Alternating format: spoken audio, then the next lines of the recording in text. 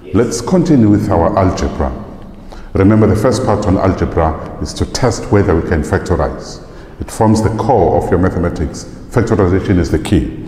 Look at the first problem. These are all past exam question papers. So it is exactly like you'll be seeing it in the exam paper. The first question that I want us to look at is x squared is equal to 5x minus 4. The question will of course be saying solve for x. Another thing that is important I want you to take note of, if 2x plus 3 is equal to maybe anything, you are going to have one value of x, because this x is to the power 1. Once you have x to the power 2, you are going to have two values of x, two roots. If this x is to the power 3, you are going to have three solutions.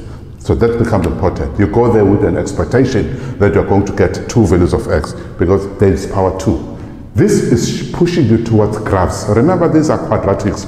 We refer to this as quadratic theory. It is important that whatever you are given, you put it in the form of ax squared plus bx plus c equal to 0 first before you factorize in a quadratic form. All these will be quadratics in question 1. Mainly you are dealing with quadratics, putting things into the form of ax squared plus bx plus c. Make sure that all the time on the right hand side you must have 0. Look at this one. Is it arranged in this form? Look at it. Is it arranged in this form? Remember, on the right hand side you must always have 0. This is the left hand side, this is the right hand side. Is this 0? No. Let us arrange it. We have x squared. Take this 5 this side, it will be minus 5x. And for this side it will be plus 4. This is equal to 0. It is now in the form that we wanted. In the form of ax squared plus bx plus c. And you can tell what is a there. It is 1. What is b? It is minus 5. And what is c in this particular case? It is 4. Once it is in that form, you can factorize. Remember, the maths will play a key role as well. If 3, 4, once it goes to 5 marks and it says corrected to decimal place, it will be another topic, the quadratic formula. Importantly, make sure that you have got 0 on the right hand side. Put it in the form of ax squared plus bx plus c. It is in that form. Let us factorize. You'll find factors. Don't rush into quadratic formula. Don't be lazy to factorize. You need to factorize. Open two sets of brackets equals to 0 on the right hand side. Remember, when you multiply in these brackets, you must get that one exactly as it is. The first one is x squared. How do you find x squared? You say x times x. Bracket means times. Now we've got this x squared. X times x is x squared. Usually the most difficult one is the middle term. Look at that term, it's 4. We have 4 now. We want factors of 4 that will give us 5. Let us write the factors of 4. Factors of 4 are 2 times 2. Any other factors of 4? Yes, it is 4 times 1. These are factors of 4. The first ones and the second ones. They are factors of 4. Now you look at these factors of 4. You want the factors of the third term, of the constant term, to give us 5. Not just 5, but negative 5. How can we get 5 out of this? Which one can give us 5? When you add them or when you subtract them? When I add this, I will never get 5. But 4 plus 1, I can get 5 from 4 and 1. So those are the factors that we are going to use, 4 and 1. But they must give us O minus 5 when you add them or when you subtract them. So if I make this negative and this negative and I add them together, they will give me O minus 5, which is exactly what I need there. So you don't just pick any factors. You pick factors that will give you the middle term when you add them or when you subtract them. In this particular case, the factors of 4 that can give us 5 is 4 and 1, and both 4 and 1 must be negative for us to get minus 5. That becomes crucial. We use trial and error method to find these factors. So the other factors will then be 4 and 1. Remember, the 4 and 1, both of them must be negative. Remember, when I add them, I must get minus 5. At the same time, when I multiply them, when I multiply this and this, I must get that term there, the constant term, which is 4. Negative 4 times negative 1. It does give us positive 4. Negative and negative give us positive. We won. Half the battle is won. Remember, we're multiplying here. We're multiplying two numbers, we're getting 0. When you multiply a certain number times a certain number and you get 0, definitely one of these numbers must be 0. Because 0 multiplied by anything, it gives you 0. So when you multiply this one and that one, you're getting 0. So this one can be 0 or that one can be 0. That's where the or comes from. Either of the two can't be 0, because if you multiply anything by 0, you get 0. So we are then saying x minus 4 can be 0, or x minus 1 can be 0. Then you solve for x. So x in this particular case will be, take it that side, it will be positive 4, or x is equals to positive 1. This is our solution. This is x to the power 2. How many solutions do I expect? 2. Did I get 2 solutions? Yes, 1, 2. So this is how you go about factorizing. Now I want us to look at the second one. You don't always, it can be disrupted in any way. The problem can be disrupted in any way. The key here is to put it in the form of ax squared plus bx plus c equal to 0. I'm emphasizing one and the same thing. On the right hand side, you must always have 0. This is done in grade 9, but it comes out in grade 12. So these are guaranteed marks. So make sure that in Fundeka you get these maximum marks. Let's look at the second one. You've got 3x plus 1 over x equals to 4. At the back of my mind, I'm starting my paper. I know that I'm expecting to have it in this form, in a quadratic form. And they've thrown in a fraction.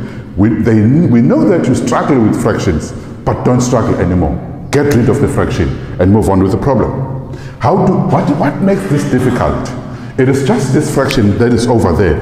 That fraction makes it difficult for us to solve it. If we can deal with this x, then we'll be able to move forward. How do I get rid of that x? I multiply by x here, so that that x can be divided by that and have 1.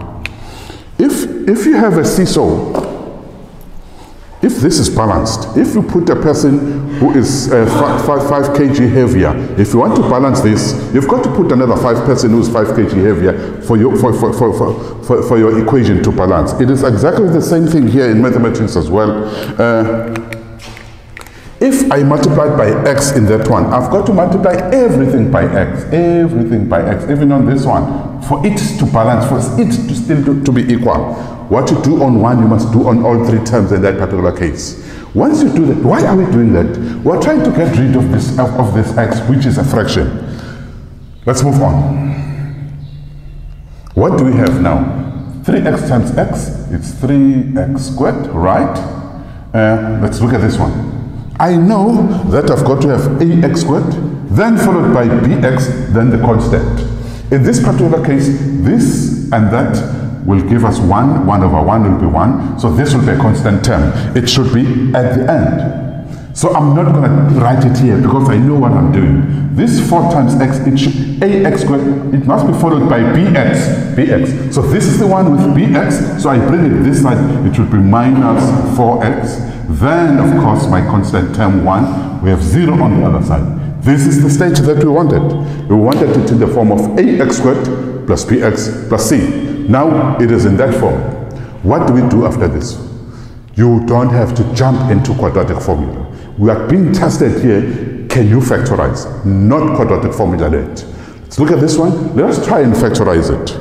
I discourage learners from rushing into quadratic formula because you'll be missing the factorization skill.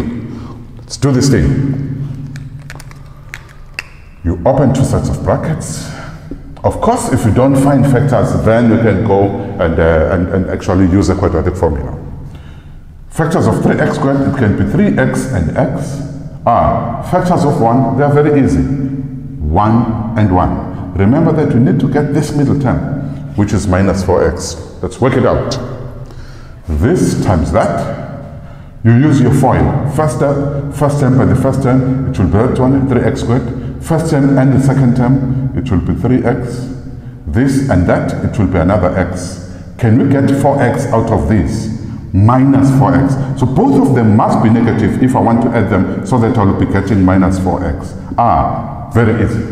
So there's nothing that should be pushing me towards the quadratic formula. I must not shy away from finding factors, exactly as I've shown you. Right, I know that where I got minus 3, when I got 3x, it should be negative, and where I got x, it should also be negative. Let's push in our signs. This is where we get 3x, this times that. If I multiply these two, I must get minus 3x. So it means one of them must be negative. Since 3 is positive, then 1 must be negative. That's the first one. Let's look at the next one. The x. So if I multiply this and that, these two, I must get what? I must get minus x. So how do I get that one? This one is already positive, so this one must be negative. At the same time, negative 1 times negative 1 must give me the third term in this particular case, which is positive 1. So our factors are correct, and they give us exactly what we want. Let's continue.